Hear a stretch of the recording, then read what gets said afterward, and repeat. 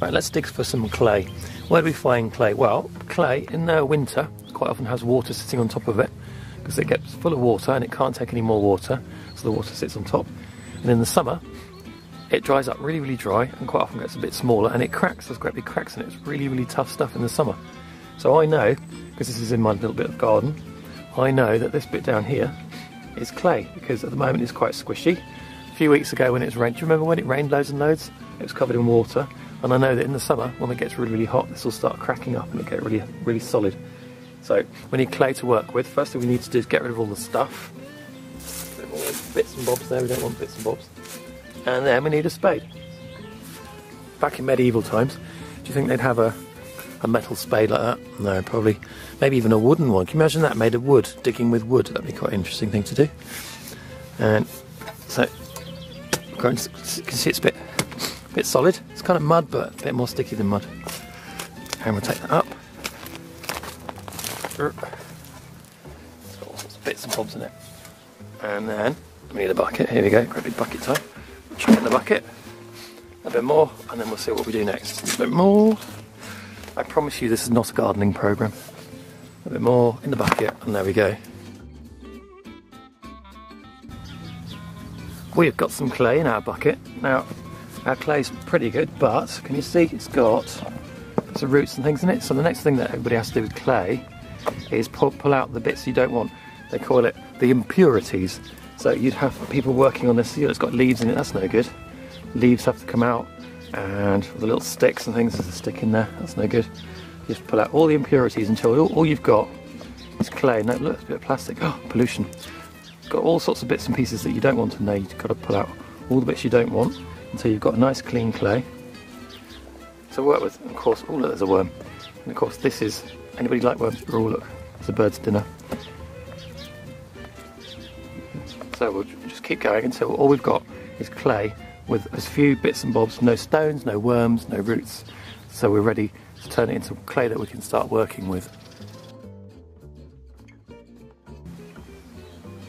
Cleaning the clay up took a little bit longer than I thought it would do. Getting all of the worms and the little stones and the bits of grass and the little bits of roots, it took actually quite a long time because you need, can you imagine picking up a cup to drink a nice cup of tea or something out of it, and you find a little bit of a stone sticking out the side of it, something like that, or there's your best plate on the table and it's got a little piece of grass sticking out of it still. So you have to get rid of all those bits and bobs. So maybe I should dig in a different place for my clay next time. Maybe there's a better place for cleaner clay. So there's my clay. It's all crumbly, as you can see, and it's fairly clean, although I'm still pulling out roots and things. I think I could probably continue doing that for the rest of the day. So need to make it all stick together now, make it a little bit more sticky. Are you ready? Can you see that? Here comes the bucket. So I'm going to add just a little bit of water, just like cooking. You don't want to chuck it all in at once. You add a little bit of ingredient and then a little bit more and then a little bit more. So we'll add a little bit of water. What's the best thing for mixing it with? What do you think? Yep, you guessed it. Right. That's where you get to see me getting all mucky again. Right, so I haven't put too much water in, I'm mixing it together. And there you go. Keep mixing it up. Keep mixing it up, and can you see? Now it's beginning to turn into, squish it and mix it, try and get the lumps out. Just like cooking really. And it's beginning to turn into clay. Now actually, look, can you see what I've done wrong? I think I put a little bit too much water in that. So, you have to wait for that to dry a little bit more and then you can work with it properly. We are back inside my kitchen, so it's Salisbury Museum at home, in your home as well. And it's because we're going to be working on the kitchen table.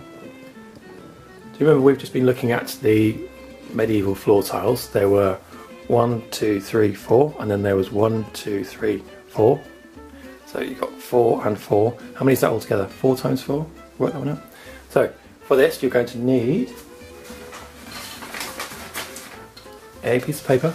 I'm using A3, but you could use A4, doesn't matter really. And a ruler, or a tape measure, maybe there's a for making clothes with, or a DIY tape measure, doesn't matter as long as you can measure. A pencil. So we're going to do 3 by 3 rather than 4 by 4. So we need to turn this into 1, 2, 3 columns there, and then 1, 2, 3 there, so we'll have a little bit spare at the bottom. So what we need to do is measure. And put the ruler along there and we measure, and that says 29.5. So I need to know how many times 1, 2, 3 will go into 29.5. I could try and be very clever and do it in my head, or I could cheat and use a calculator. You might have one of these at home. If not, excuse me for coughing, you might have a mobile phone. Aha, and they've all got calculators on them. So what was it? Our number across is 29 across, 29 and a bit, let's call it 29. And then we go divided by 3, and the answer is 9.66666. I was saying that. Whoop. It's 9.666. So we say 9.5.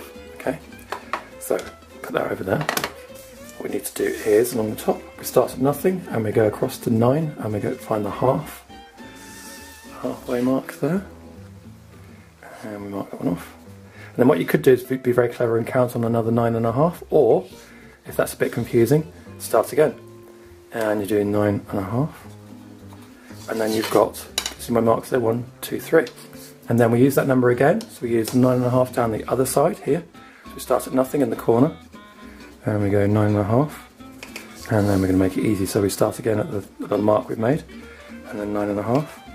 1, 2, so we need one more, and 9.5, and then we need to do it on this side as well, so they're all matching up. Oh, just knocked my tripod, sorry about that. Oops. Right, so nice and straight line, 9.5 mark there, we start with that line there, and we go 9.5 mark there, and then we're moving down the page, and then it's 9.5 mark there. Now what we can do now is with our ruler, or anything straight, excuse me, a little bit hay fever this morning, a little bit of coffee, we put on there, Can you see, I'm on that mark and I'm on that mark there, across, and that mark and that mark there, where are we? There he is, it's hidden. So we're doing something from history, but yes, you guessed it, we're also doing maths today. And we need some marks down here. So, starting from right at the bottom,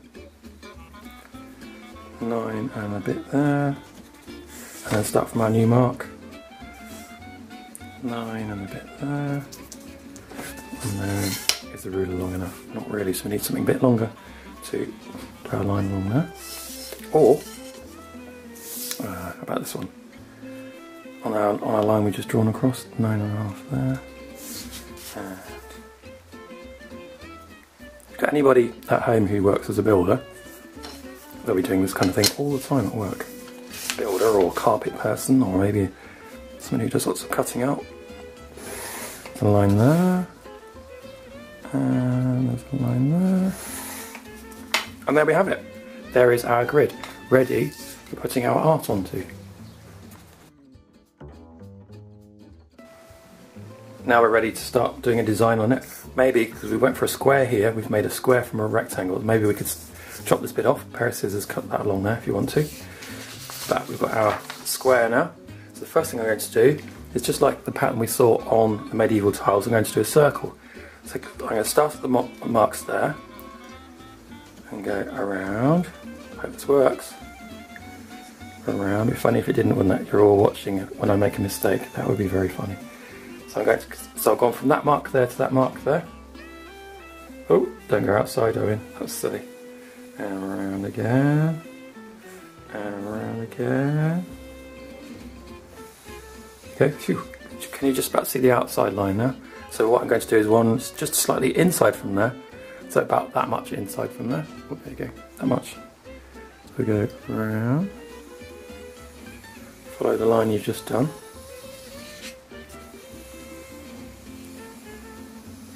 Around, and then I think I'd like one big thing in the middle. So what I'll do is I'm going to do a smiley sun. So right in the middle, you could do a sun if you want, anything you like. I'm just thinking, looking out the window today, let's do a sun. So big round sun, and this is how I do a face. You do an eyebrow down to a nose, and then another eyebrow, and then a big smiley mouth, and you've got a little bit on the edge of the mouth there. And then we need some eyes, so you do line, line, line, line. There you go, that's my smiley face. And then we need some sun rays off the sun. So we go wiggle, wiggle, wiggle like that. Wiggle, wiggle. keeping it all inside the square in the middle. How about that? It's looking like a sun. I chose a sun. We'll talk about why we chose images in a minute. I chose the sun because it's a strong symbol of happiness, I think, and we need lots of happiness in the world at the moment. So around here we need another repeated image. Let's have, they were leaves, weren't they? Leaves and nuts or berries or something like that. So here's my rough idea piece of paper. It's a, how do you draw a leaf? Well, it's a bit like a heart. So you go out there, and then in there, and then round there, and around there, and then you put a stem on it. That's where the leaf grows from. And then to really make so it looks like a weird sort of heart at the moment. Then you put a little line there, and then some little lines there. Ah, it suddenly becomes a leaf. So we'll do those around the outside.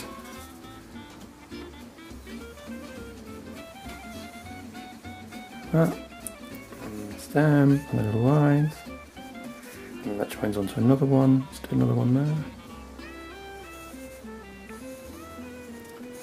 Another one there. Let's do another one there. You're getting the idea now. So what I'm going to do is I'm going to see if I can make this little film do fast forward. If it can't, there you go. What we're going to see if we can do a fast forward, whizzing forward on the film.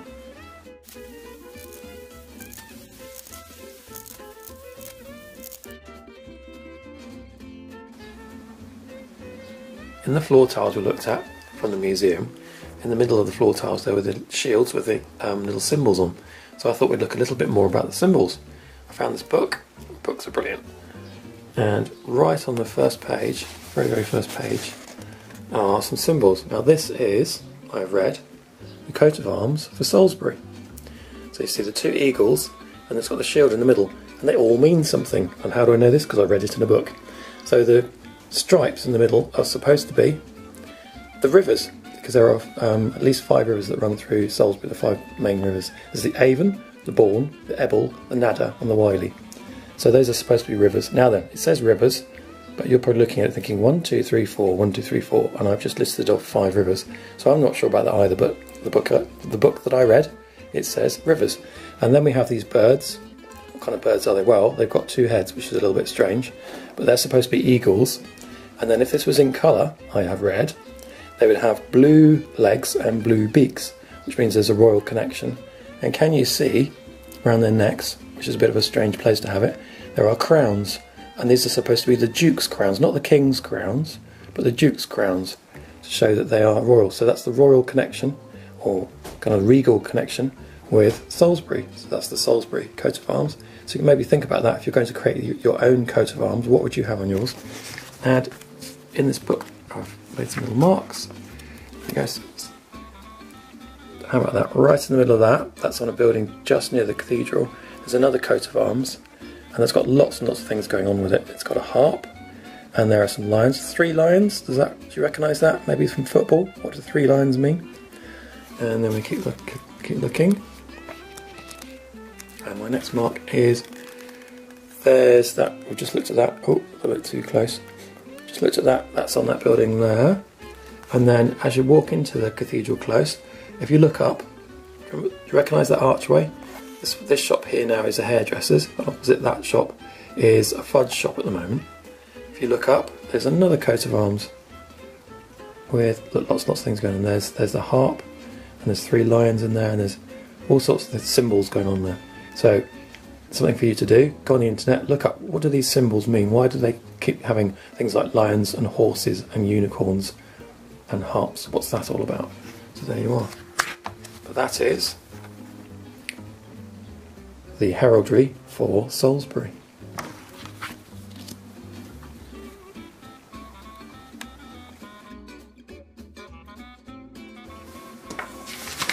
And to finish, got that bit there, that's spare now. On there. Let's have these sun rays coming out, they spread right across the land, so let's have some bigger rays. Oh. Go across like that. So they're going from that tile onto that tile now. So you could have something, think of something that would spread across from that tile to that tile. What could that be? Why would that be?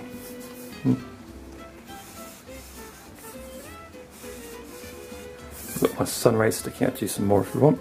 And then we've still got 4 corners. So each corner, let's make this seriously happy. Let's do some more happy faces. Practice this happy face. So we do the eyebrow down to the nose, and the other eyebrow, and the eye, and the eye, and the happy face. And then let's do another one, 2. And 3. Fill the space right up. Eyebrow, nose, eye, mouth, and the last one, fill that space right up there. And so the eyebrow down to the nose, the eye, and the eye, and the eye, and the mouth. So we've still got some spaces here. You can think about what to put in there. But that's just to give you a rough idea of what we're doing. And then of course you could colour it in if you want to. I've done it on green paper, but you colour yours in. And then the very last part, the fun part. Scissors again. Let's chop it up. You might think, oh no, don't destroy the artwork, but actually it's quite good fun once you have chopped it up, because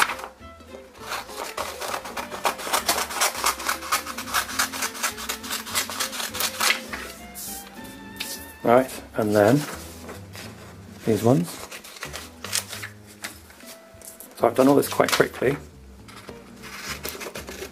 Do yours with much more care and attention, a little bit slower. Think about what colours. We had orange tiles, didn't we, with sort of whitey, yellowy detail, but you could do all sorts of colours in yours. But what I would recommend is that you repeat the colours. So if the leaves are blue, if you decide to do blue leaves, then do all of the leaves blue, and draw all the little smiley faces yellow, something like that. So there we go, we've got all the pieces and put them together, and there is your medieval floor. And then if you want to, what does it look like if you start messing it about a little bit? It looks completely different, a little bit strange, a bit weird. But there you go, there is your medieval floor, which you can mess around with now, change around. Finished.